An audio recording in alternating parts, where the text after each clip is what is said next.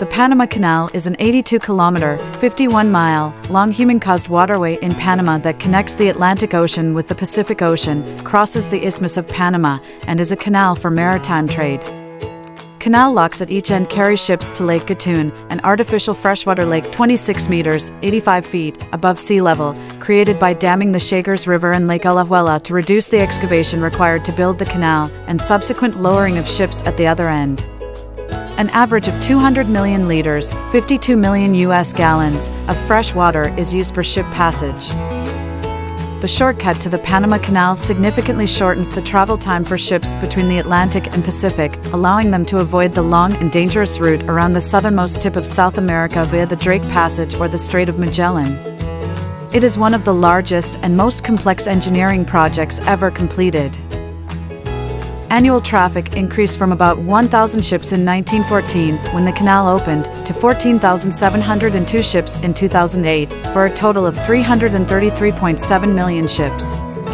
Panama Canal/Universal Measuring System (PC/UMS) tons as of 2012, more than 815,000 ships passed through the canal.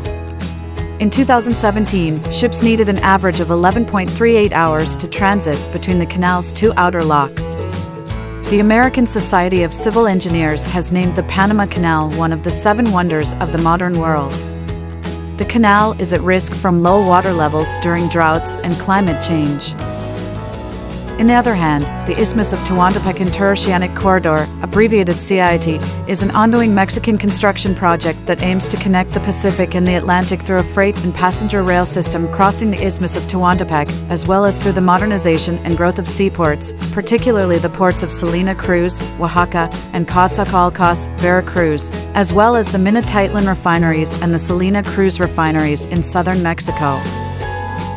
In addition, it is planned to attract private investors through the creation of 10 industrial parks in the Isthmus region.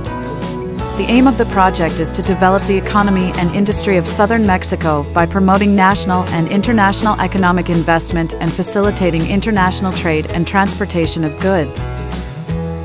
This project has the potential to stimulate the Mexican economy in the long term and boost the industry and economy of the South, which has been considered one of the poorest regions in the country for decades.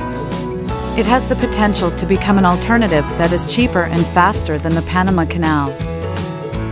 The project involves the reconstruction of the Tehuantepec Railway, completed during the presidency of Porfirio Diaz in 1907 and built for similar purposes, but declined after the outbreak of the Mexican Revolution and the opening of the Panama Canal in 1914 began to fail.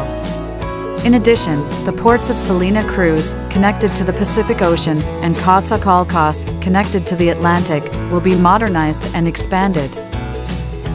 Conclusion: the Panama Canal carries 500 million tons of products annually, and the exploration of the Isthmus corridor is 1.4 million tons, which is 0.28%, but compared to Panama, shipping companies will save 10 to 18 days.